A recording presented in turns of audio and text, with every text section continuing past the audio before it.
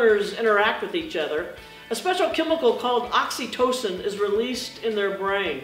It's the same chemical that's released when a mother is nursing her newborn baby.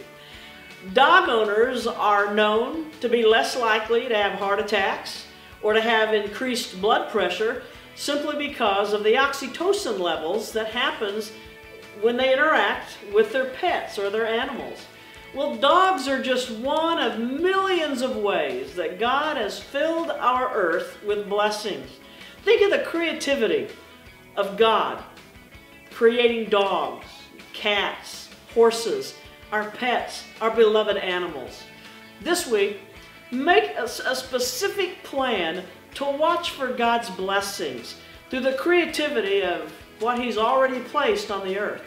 Whether it be a little dog, or a cat, or an ant, no matter what it is, watch for God's blessings this week. There are millions of them. That's real truth, real fast.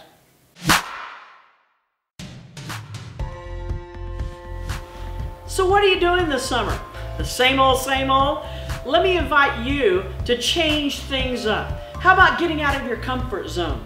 Join me on my annual Never the Same missions trip to Guatemala. That's right, every single year I take a lot of students and a lot of adults on an overseas 2-week missions trip. And this summer we're going to Guatemala. I'd love to have you come with me. What are we going to do? Well, we're going to present the gospel through a 22-minute drama pantomime.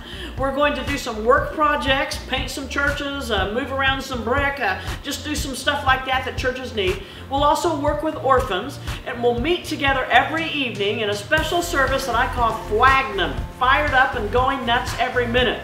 I'll be speaking at those. We'll have special praise and worship music. It will truly be a 2 weeks that will make you never the same. So talk to me about it. Shoot me an email. Come see me. Just make sure that you carve out 2 weeks to join me in Guatemala.